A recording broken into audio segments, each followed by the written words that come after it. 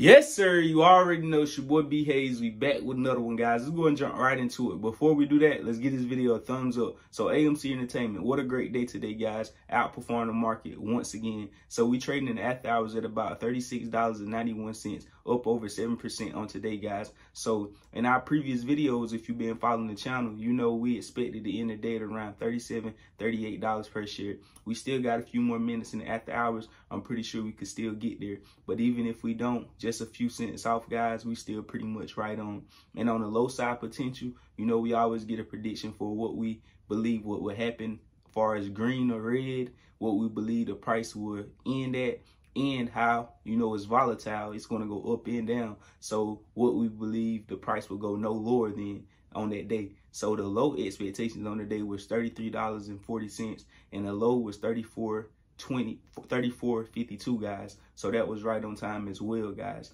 So what a great day overall.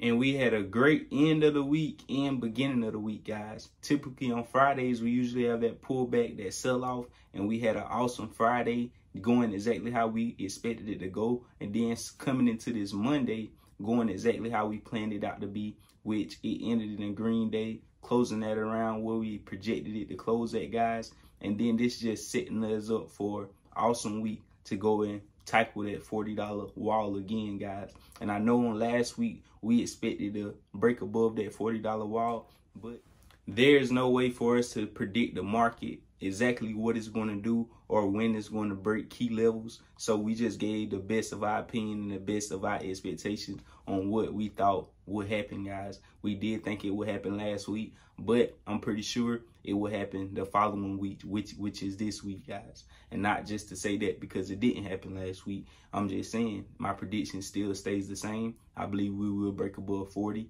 that $40 wall this week. I just don't know exactly when it's going to happen, guys. So, you know, stick around, come back for my prediction for tomorrow, and we will cover what we expect to happen tomorrow. Maybe we break 40 tomorrow, maybe we don't. I'm going to take some time off, do my homework, look at my charts, and see what I come up with and share that with y'all in a few hours, guys. So that's all I got for this video. You already know if you like these type of updates, these type of predictions, all that good stuff, consider joining the family. We post over here every single day. Also, add your boy on Instagram. And don't forget to get your free stock in the description down below. I love y'all. We out, and God bless you. Yeah.